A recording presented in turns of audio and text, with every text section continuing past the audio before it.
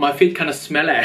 You get what you pay for in terms of the quality and the fit. When you see stuff like this, you have to pick it up straight away. Side menu. It's just a side menu, man. Oh.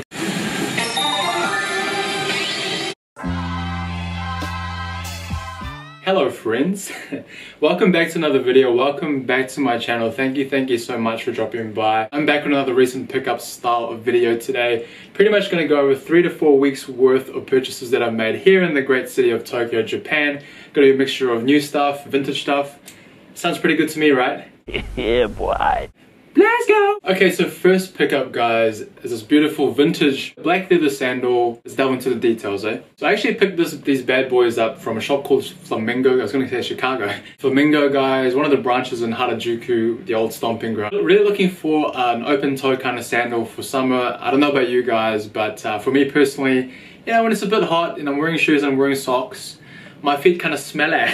No. What? So I kind of wanted something to give my feet and my toes a bit more breathing room. And when I saw these in Flamingo, these pretty much fit the bill in terms of what I was looking for. So as you guys may see, and I'll play some B-roll footage as well, you have a sort of a weaved kind of leather design. It pretty much goes all the way down up until the heel. There's sort of a strap that kind of protects or covers the heel. This cost me around 4,800 yen, which I think is a pretty good bargain in terms of the quality. The sole seems pretty solid and the grip and the marking on the sole seems, you know, still pretty as new as well, so can't complain. Yeah. Alrighty guys, so I know what you're gonna say in this next piece of footwear. You're gonna be like, hey bro, didn't you sell your Doc Marten 1461s at Ragtag for 4,000 yen in that video where you try to sell stuff at New York Jones and Ragtag back in the day?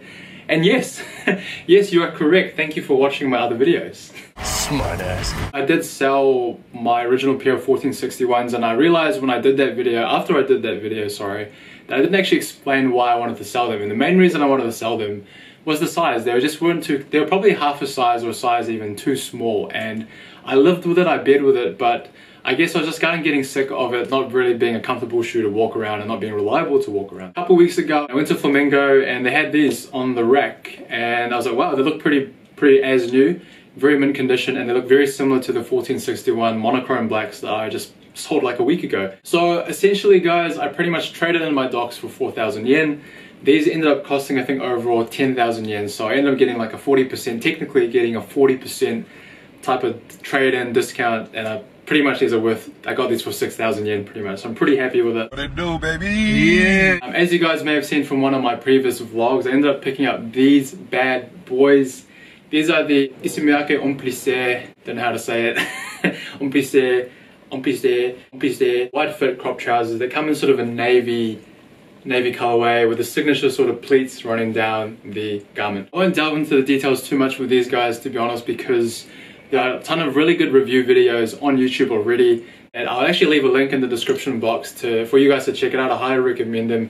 In particular, a couple videos, one from Ray Mia and another video from Josh Galdo as well. Two very awesome YouTubers that know their stuff to the core, so I definitely recommend checking those videos out. And I'm not just saying this because it's an expensive pant, but honestly, as soon as I tried them on, they were probably the most comfortable pant that, first of all, I've ever tried on, and second of all, that I've owned. So it is expensive. These bad boys cost me, I think, 37,400 yen. So not the cheapest thing around, but honestly, you get what you pay for in terms of the quality and the fit. And it's just a steezy pant, man. Very quickly though, I will say that there are two sort of side pockets on both sides. They're kind of weird. You have to kind of go back a little bit to access the pocket.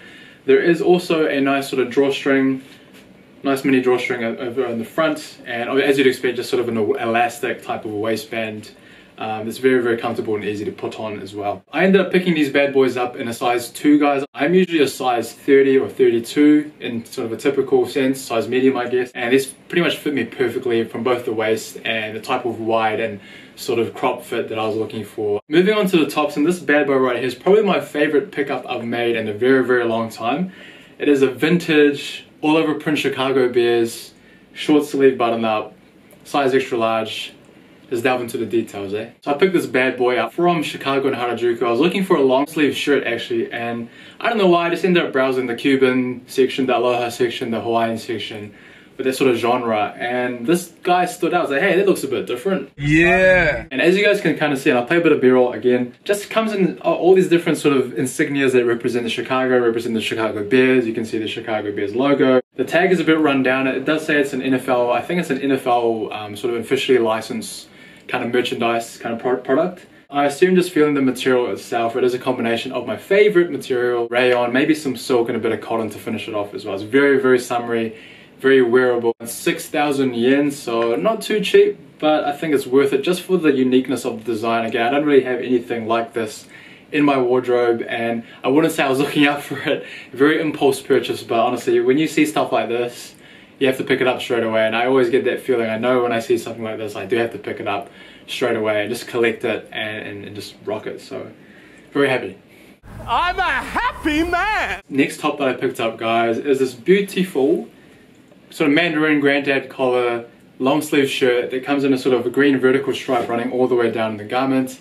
Again, let's delve into the details, eh? This beautiful shirt is by a brand called Men's Company. Apparently I have not heard of them before. Comes in an extra large, 100% cotton, super comfortable. And I guess the key details really, as you guys can see, are just that sort of Henley. Is it a Henley? I guess you can call quarter button. It's kind of like a quarter zip with buttons, quarter button. I don't know.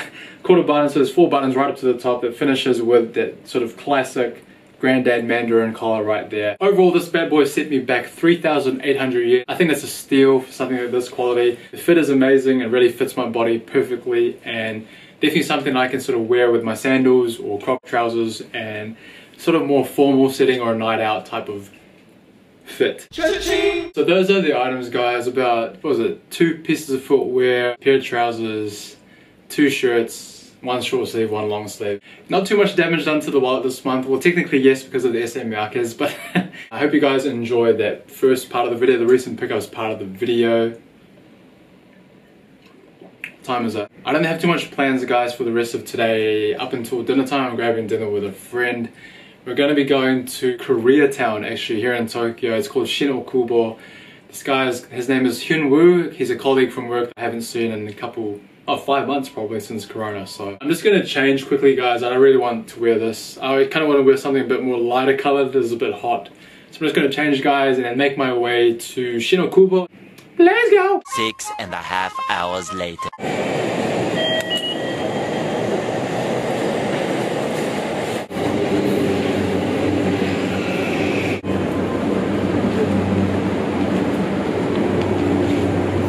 On the right side will open. Just made it to Shin-Okubo, guys. Like I was saying before, first time here, so I'm pretty excited. It's a bit dark, guys, sorry, but automatically it reminds me of Seoul. I've been to Seoul a couple of times, and everything in Seoul, like the chicken and beer places, the small alleyways, the Korean barbecues. I feel like I'm in Korea right now, so it's pretty awesome. Actually going to be going to a Korean style sashimi place apparently, so Hyun-woo's going to take me there. I'm going to walk to the restaurant now, see how it goes, eh? Hey guys, we're in a restaurant. I'm in Koreatown right now with a friend of mine, Hyun-woo. Hi guys. We're at a place called Haeundae, specialized in like Korean seafood. We've got a good spread right now. Crazy seafood, some salad. I don't know what that is. Tofu. Corn salad, like corn is like a Corn salad. Kimchi okonomiyaki, and of course soju for the boys, you know. So apparently this isn't even the full menu. This is only the side menu. So I'm really looking forward to this, guys. Gonna try a bit of the sashimi. side menu. This is the side menu, man. Oh. Gonna try some abalone. Look at that. We're crazy.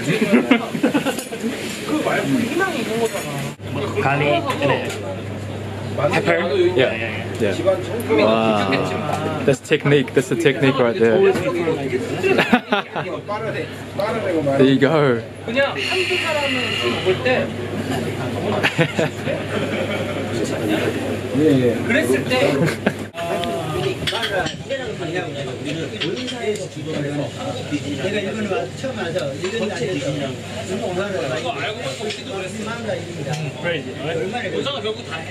We're still on the side menu. This dish just came. It's crazy.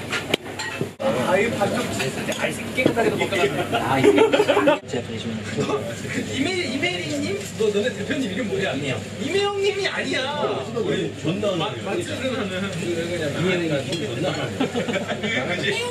I can die now. So the main courses here, guys. Sashimi.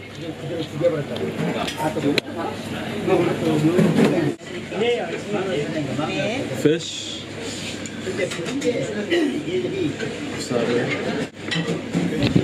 Soy sauce. Cheers. Kanpai.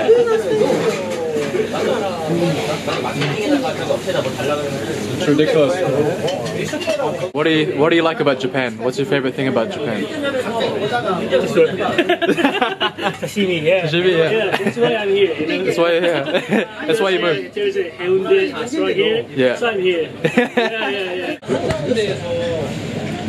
I've been in Tokyo for 9 months. It's probably the most enjoyable meal I've had in 9 months. Thank you. Oh my god. No words. Hontoni, sugoi, subarashi, yabai, majide, oishi, umai. Oh my god. You gotta check this place out. If you ever come to Tokyo, you ever come to Shin-Okubo, this is the spot, man.